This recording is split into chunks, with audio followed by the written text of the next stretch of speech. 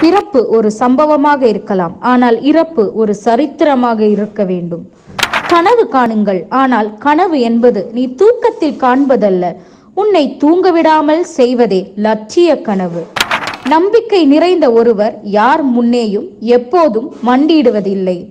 நாம் அனைவருக்கும் ஒரே மாதிரி திறமையில்லாமல் இருக்கலாம், ஆனால் அனைவருக்கும் திறமையை வளர்த்து கொள்ள ஒரே மாதிரி வாய்ப்புகள் உள்ளன.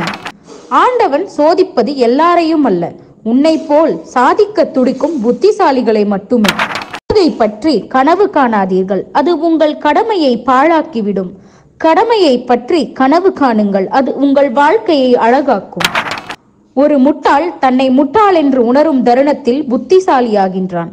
ஆனால் ஒரு புத்திசாலி தன்னை புத்திசாலி என்று பெருமிதம் கொள்ளும் தருணத்தில் முட்டாளாகிறான். கனவு காண்பவர்கள் அனைவரும் தோற்பதில்லை, கனவு மட்டும் காண்பவர்கள் தான் தோற்கிறார்கள். கஷ்டம் வரும்போது கண்ணை மூடாதே, அது உன்னை கொன்றுவிடும். கண்ணை திறந்து பார், அதை வென்றுவிடலாம்.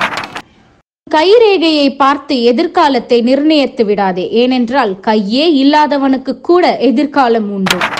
சிறந்த மனிதர்களுக்கு மதம் என்பது நண்பர்களை உருவாக்கும் வழி, சிறிய மனிதர்களுக்கு அது சண்டையிடுவதற்கான கருவி.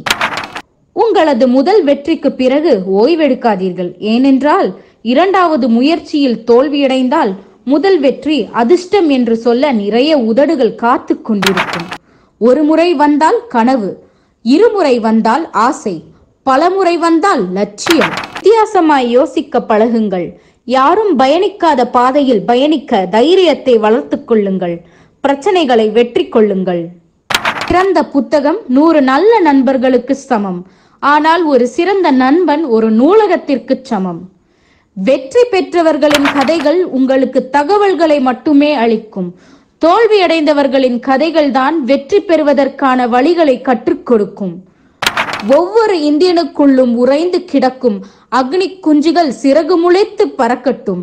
இந்திய புண்ணிய திருநாட்டின் புகழ் விண்ணிலும் பேரொளி வீசி பரவட்டும்.